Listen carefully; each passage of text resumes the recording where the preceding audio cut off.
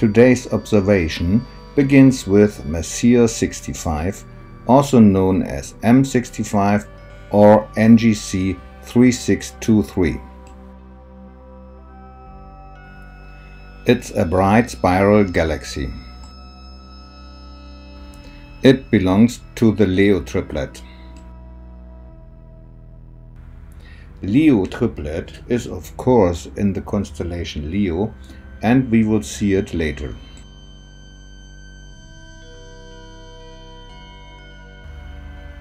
This brings us to Messier 66 or M66.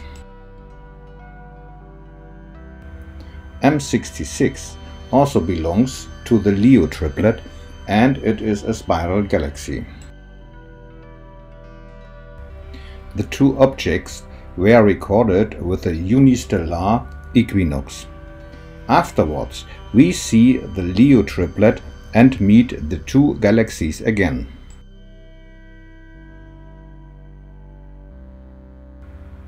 Now we come to the Dwarf II. The first object is Messier 101 or pinwheel galaxy.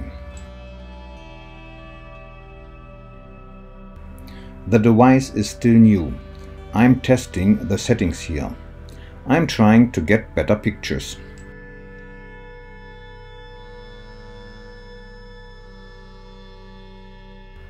The next two objects are M81 and M82, also known as Bode's Galaxy and Cigar Galaxy. Due to the lower magnification of the Dwarf II, star constellations can be better captured, such as the galaxies in the picture. And that brings us to the last recording of the evening. Leo's triplet has now been recorded with the dwarf. The two larger objects at the bottom of the image are M65 and M66, which have been shown previously.